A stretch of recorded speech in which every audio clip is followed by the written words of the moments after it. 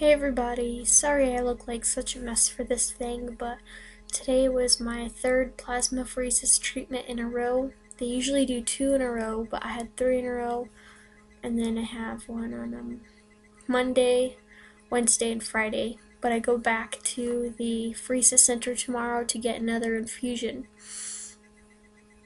I have my Vascath now. Hope you guys can see that. And it's fairly large. And let me see if I can find it. Yeah. There it is. That's the width. And I have stitches right here because that's where they did the tunneling. And they tunnel down and make like a J shape. And they don't actually enter the port through here. They just do the tunneling through here. And they enter it and they go down and they make like a J straight into my heart. So that's how it goes. And I want to thank you guys so much for all your prayers, because right after I got out of surgery I'd stopped breathing several times, and I was very blue, and God must have heard your prayers because He put breath in my lungs. And when I reached the plasmapheresis place, I was breathing again and everything was fine. Today I had another treatment besides plasmapheresis. I had something called IVIG, and IVIG is an immunoglobulin blood product, and it contains pooled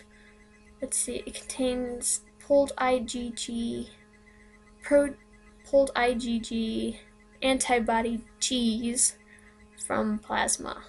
What a mouthful. So it's a blood product that pulls IgG antibody G blood products from donated plasma. And each bottle, which is about the size of a Coca-Cola can, takes 1,000 plasma donors to make up that little can. And I had 2 of them today. I had it before. I think this was my 11th one. So again, thank you guys if you're donating plasma. Aaron, I want to say thank you for donating your plasma in my name. And I'm doing okay. I'm holding up. I'm just really exhausted and really tired, and plasmapheresis has wiped me out. And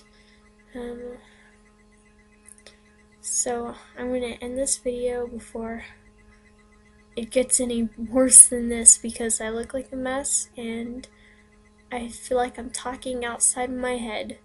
So thank you so much for your prayers, and I love you guys, and I will try and post Monday's devotional on time. Last time it was a little early, but I will be posting it Monday, and I'm excited about this one. And feel free to comment. I really enjoy seeing you guys comment on the devotionals, and to see your thought process on that, and to know, what you guys think about it. So let me know on Monday's devotional. Just comment on it and we'll go from there.